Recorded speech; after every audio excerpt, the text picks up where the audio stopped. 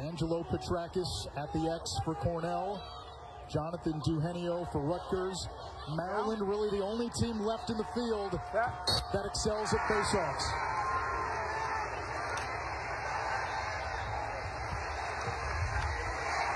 And Rutgers in the home whites is the higher seed. Had the opening faceoff. Cornell wins it back.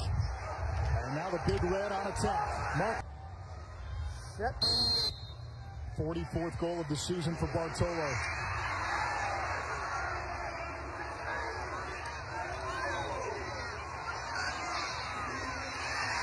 And he's when we covered that Harvard Rutgers first round game with the 5,000 fans afterwards. Bartolo that he created with Cornell Lacrosse. I'll tell you, I've been around this game for almost 40 years. It's unmatched.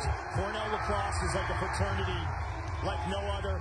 And he was at the center of it all. He always brought the generations together, and I've always been so impressed. Guys from the 70s knows guys from the 90s, and it's real different. All the curves are so strong, but his footwork and his acceleration off of that initial move is unmatched. What is she feeling? So we talked about Cornell's attack. Piatelli unassisted, Curse unassisted, Michael Long unassisted as advertised. Petrakis wins the faceoff for Cornell. 15 of 19 last week against Delaware, but sub 50% on the season. A flag down, so Cornell will go man up. And this a free possession. The lefty slasher dodger in C.J. Kirst, and then the righty finisher, John Piatelli. This attack unit complements each other better than any unit out there. And Cornell today giving that unequivocally gets things going from a dodging perspective with the ability to feed and get teammates involved. Another faceoff won by Cornell. Wayne continues to pound the field here in East Hartford amongst these silvery vapors. Only the third goal of the season for Sheehan. Rutgers changes it up with the faceoff back. Sam Stefan in there. And the Scarlet Knights able to win possession. Mitch Bartolo.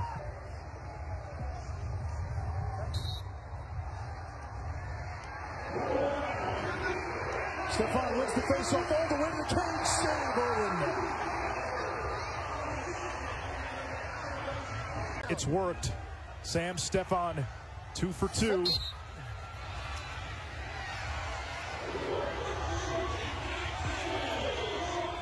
This one controlled by Cornell off the wings. It was Singer. Think about the best units nationally. From an attack perspective, the points are one thing. The relentless riders take the units from good to great. Now Rutgers, to your point, Carr comes in as the best in his group. Anish, remember last week when they defended Sam Hanley? They had to play him up top a little bit more, not give him that running start. That's what they have to do against Hugh Kelleher. Rutgers wins a faceoff. That's been a struggle today. Just 4 out. And it's a first half hat trick for Michael Long. Duhenio, save Erlin. Adler cleans up the rebound.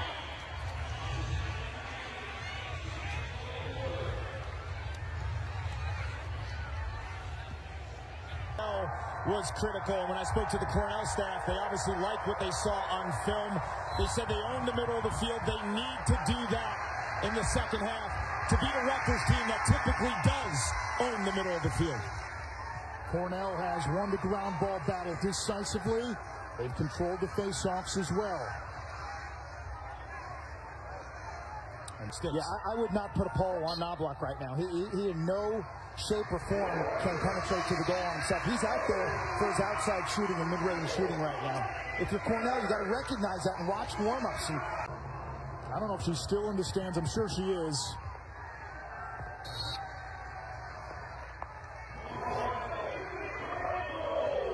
Listed as a sophomore, Kirst is a first-year player, Ivy League Rookie of the Year. Cliff Busick, and we knew. They knew what they got, and this kid brings it to practice every single day of the week. Boswell, the Bucknell transfer, picks it up for Rutgers. And you look, every time he leans that left shoulder, when he's getting down the right alley, the defender is backpedaling, loses his ground, loses his balance, and then he gets his hands free. Clark, you were saying coming out of halftime, Rutgers wants to be more physical with the Cornell Dodge. Might be the smartest player on the field, and when you're an offensive player on the break, you attack a poor approach. Rutgers off the faceoff. Owen denies Bartolo. Need the ball on his stick.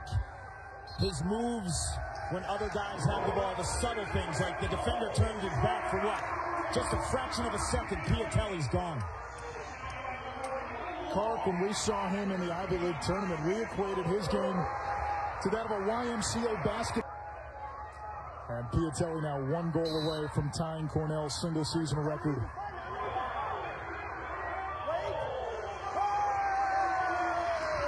The wings help Mark Silos out. Cornell wins another faceoff. This Cornell team is really... Cornell has been a breeding ground of sorts for a lot of head coaches over the last 10-15 years. Mark Silos wins the draw for the Big Red.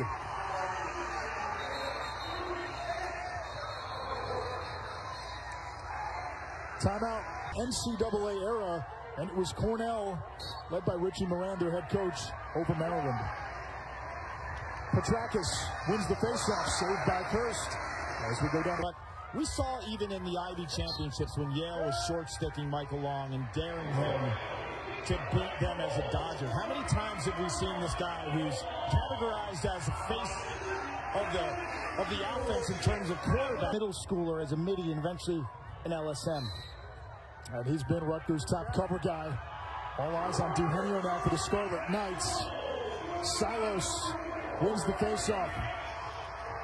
That has been an Achilles heel for Rutgers all season long. And if you've got any chance to make this close, you have to win faceoffs. Now it's Piatelli, too, to put your name next to Mike French. It's amazing. French is also the career goals leader at Cornell.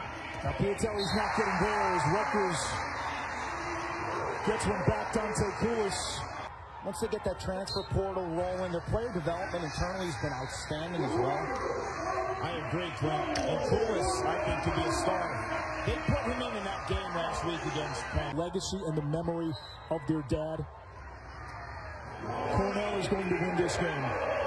But this is a moment the Kirst family will cherish, to see their two sons playing on. Mitch Rothstein, their third faceoff man at the X against Michael Ott for Rutgers. 2 minutes to go. Out of bounds to Rutgers. Cornell will play Maryland or Princeton. State, Ohio State, Rutgers, Maryland, and Hopkins now all appearing in championship weekend since Big Ten lacrosse started. And cue for Rutgers. This team, they may not love the way this season ended, but they will be together forever. The first